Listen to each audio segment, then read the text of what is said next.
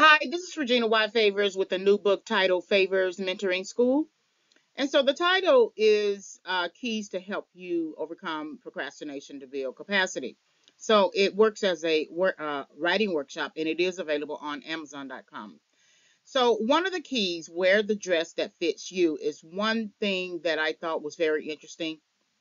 I pose a particular example when you are going into, say, a dress shop or the dress area of a particular place, and you're looking for something. You don't quite know what you're looking for, but it's one of those things where you say, I'll know it when I see it, right?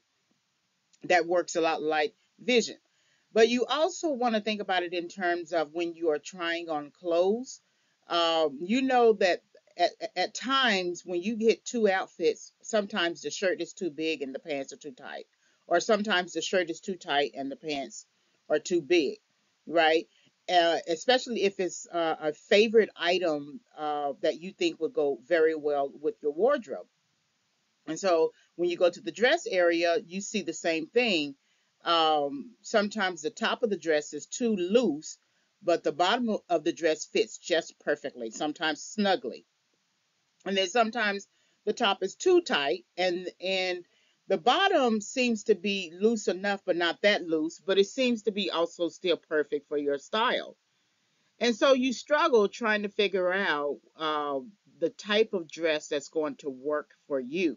And so then you go around the store. The store assistant is asking you questions as if just to be helpful, and you say, "Well, I don't know yet. I'm just kind of looking." And then the person goes out of her way or his way to try to find what it is that you are looking for, even though you didn't tell the person what you were looking for. And then she or he runs himself ragged trying to find something that you haven't even told them. But it's true, only you would know what you're looking for. And so once you have worn your own self out, maybe trying on different clothes, different types of dresses, different types of outfits and looks, and then the store associate has done the exact same thing, then as you are leaving, or then as you are making a decision to go on ahead and leave, you say, that's it. That's the dress. You see something on the rack and it just looks like what you're supposed to wear. And then you confirm it by actually going in and putting it on. And it fits right. It fits right in all areas. The arms are not too tight. The bust area is just perfect. The waist is not too tight or loose, and the bottom just works well for you for what you want to do with the dress. And so you buy it, and you go on ahead and leave, and you carry on with the rest of your day, sometimes the rest of your life. Well, your gifts and talents work exactly the same way. The job that you're supposed to be in works exactly the same way. A lot of times people think because the job is not producing enough for them quickly enough that they will get off one path and get on another because they want the immediate gratification of their work contribution. They want the praise now. They want the pat on the back now. They want someone to come over to them and look at their paper that they have drawn a stick person on and say, "Oh, you're doing very well." But sometimes the dress that you are wearing will not bring you the immediate gratification, the job that you're in. So the dress could be the job that you're in. The dress could be the gift and talent that you are working out in your life. It may take you years to get to what you really are envisioning for yourself. If you think about the Harry Potter series with J.K. Rowling, she learned how to write a book when she was a child, and then she told her mom to go and publish the book, but she was a child. And then later in life she had regular life issues, marriage issues, child issues. She was poor for a minute, had to be on public assistance in her country, but she was continually writing, plotting out her stories. And then there were multiple times when she was trying to submit her work for publication and it was rejected, a lot of double digit times. And then later she managed to find the right publisher who accepted her work and published her work, and now she's J.K. Rowling of the Harry Potter series. And so that's just one of many examples that even though she was going after multiple publishers, the one that would be the right dress for her was the publisher who accepted her, managed to get it across the pond to the US, and now it's a huge series, still respectable, and still admired. And also the dress that she was trying to present initially as a child to be published, that first little book that she wrote, that wasn't the one. That was just introduction, maybe introduction to the person that she was going to become. So for example, you usually have some idea of who you're going to become in your childhood. Sometimes when I was a young girl, I used to line up all my dolls and bears and put pen and paper in front of them and then teach them something. I don't know what I was teaching them. And then later I graduated to the neighborhood kids, put pen and paper in front, lined them up, put pen and paper in front of them, and then I was teaching them something. Again, I don't know what I was teaching them. And later, when I went through high school, graduated, went through community college, I was actually my initial major was going to be computer science, and so I was going for the money. And one day, after transferring to the university environment, I said I needed some extra money. And so I saw a tutoring ad on campus, advertisement on campus. And so I just decided to go on ahead and, become a tutor. And so I was first assigned to a classroom where the classroom already had an instructor. And so I sat at the back and I sort of noticed what he was doing. I liked what he was doing. He was teaching the students, but he was teaching them strategies and life lessons and ways of understanding the immediate material. And I just thought that was so interesting. And then later, I became a drop-in writing tutor for one of the departments on campus, and just the way that I was explaining something, not having had read that particular work that the student was working on in their class, but the way that I just understood how to explain it just really got to me. And then later I became a graduate writing tutor where I was drop in. And something about my experiences in that particular situation, just in that immediate situation, like a light switch. Whatever was off in my head turned on, and I just knew I was supposed to become a teacher. And so I no longer pursued the computer science aspect of what I was trying to become, and I pursued all teaching. I majored in English, and then I went on to get a graduate degree, and I graduate taught, and it was just a great experience. And so now I am an English professor. But I say all that to say you have to wear the dress that fits you. There will always be temptations to do everything but the thing you are supposed to do. And sometimes you can be highly skilled at that particular thing that you are thinking about, and you say to yourself, "I just know I'm supposed to do it." But but when you get in it, you don't feel the joy, the passion, the heart for it. You don't contribute to it in the way that it's supposed to be. And in other words, you don't really respect it.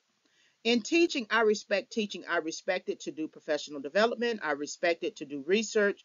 I respect it to enough to tailor my individual instruction to different learners, the visual learner, the auditory learner, the kinesthetic learner, the learner who needs both the audio and the visual, or both the handout and the visual. Whatever I need to do to make sure they get what they need. Sample documents, I will create them on my own. All of my individual PowerPoint lessons that were just regular, downloadable documents, I have now allowed enough production time to add audio, to add teaching to it. I also use screencasting software and go through the process of explaining a concept or something like that. So I don't see that I would have been able to do that in computers, in terms of my immediate task. I'm geared more towards education and teaching. And then, of course, I write. So wearing the dress that fits you is going, sometimes it is not always going to bring you the immediate gratification, praise, acknowledgement, awards. Sometimes you have to do something a very long time, and at the end of the road, you don't have to die too soon, but at the end of the road, you will get whatever it is that you want. But you get the satisfaction of um, having respect for the gift and the talent that you are in possession of. It is your territory. It is your responsibility. It is your life assignment. You get more uh, passion and excitement for developing ways to help the person understand what you already understand.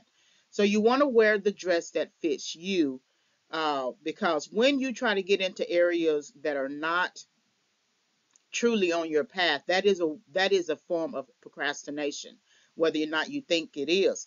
And even if you do well in those other areas, and get some success, you really failed in the previous area because you set the goal as a real. You set the goal, you endured the goal for a minute, and then you got off that path because maybe your feelings were hurt. You got onto another path because maybe you wanted more money, and you think just because you're getting recognition on that path, on the alternate path, that's the path you're supposed to be on. You got a lot of people jump ship from the thing they were supposed to be doing and on some other path, who are now struggling mentally, who are now struggling financially, and who are now sort of unaliving themselves. That's a new term today. And so I think to myself, so if this was the thing you're supposed to do, why are you now taking your life? Why are you now miserable? Why are you not now struggling with drugs and alcohol and any other type of a vice? Because if it's something that you want to do and you know you're supposed to be doing, you want to be alive for it. You want to be sober for it. You want to be able to uh, talk about it, brag about it, be ready for it, get up for it, work on it, do all different types of things. And you can't do that if you are always high, if you're always drunk, if you're always mentally depressed. That tells me that you're not supposed to be in that thing. And I always make this point to my students as well as to other people that when people die of tragedy, it is um, almost 100% that they were out of order somewhere, and that they were in a place that they were not supposed to be. Because if you it doesn't make any sense that you have people who last all the way to their 80s and 90s with their gifts and talents, and then they go on ahead and leave this earth, and you have some of these people who are like 20, 25, 30, who are leaving this earth too early. And that all that tells me is that you were somewhere you were not supposed to be. You were wearing the wrong dress. Not everybody is supposed to become a baller. Not everybody is supposed to become a rapper. Not everybody is supposed to become an entertainer. Not everybody, just because you see what someone else is doing and doing very well, does not necessarily mean that you are the one who's supposed to be doing that. And so, and anything that you want to do, any dress that you want to wear, is going to take some cultivation. It's going to take some development. The person who sews dresses and designs dresses, makes dresses, etc. There's a whole workshop process, warehouse processing, uh, to the dress that you see on the rack. There's the thread, there's the thread consideration, there's the button consideration, there's the fabric considerations, there's the how it's going to hang on the model. There's the pattern cutting. There's a number of processes that go into making that final model. And so anything that you're going to do, any dress that you're going to wear, whether you want to become an entrepreneur, whether you want to become a small business owner, whether you want to become a singer, a writer, you want to become a big name celebrity, you want to have a major brand, an influencer, it's going to have its own process. That type of dress is going to have its own process, and you're not going to be able to just put something on just because you think it wears well on you. Many people are trying to take other people's coats. Many people are trying to take other people's pants. Many people are trying to take other people's purses, everything. They're trying to take everything that belongs to someone else and put it on them as if it's going to fit them. And even if it puts on, even if you put it on and you can close it and it wears well on you, doesn't mean that you understand the responsibility that comes with that dress. For my future career preparation, I want to become chair and then likely associate dean or something. But I don't really see myself as president of a college. Now, could I change my mind much later in life? Sure. But for right now, I want to prepare to become chair and deal with many of the people who come up under the chair and work to do that. And then also one of my major vision practices in terms of preparation is creating teaching videos, English teaching videos. And that's where I am right now. And so the chair position is like 5 years, 10 years down the road. Well, I say 5 years down the road, as well as the dean position, associate dean position would be 10 years down the road. So I understand that I have to prepare for where I want to go, but it's still within the same environment, the same dress that I'm wearing now in terms of English faculty. So when you're thinking about the dress that fits you, the one that fits you in terms of your personality, your understanding about things, your work ethic, do you have the work ethic to work where you are? And then do you have the work ethic to work at the higher levels? Not everybody is going to be an administrator at the top echelon of administration. Sometimes you are middle management. Sometimes you are just at the coordinator and supervisory roles. And so you have to understand, because when you see all these people doing very well in their careers or anything that they're doing, school, it's because they put in deliberate hours of practice and preparation, and so that by the time you see them now, you look at it as, oh, they were an overnight success. No, that was 10, 15, 20, 25 years of working on a single thing, being committed to it, holding allegiance to it, being loyal to it, and now you see the fruits of their labor. So wear the dress that fits you. I can go on and on and on about this, and I really would like to, but I would rather just stop right here. But this book is now available on Amazon.com. Possibly type in my name or type in the full title with my name. And so it'll give you some insight about how to build capacity in terms of overcoming procrastination. Again, wear the dress that fits you.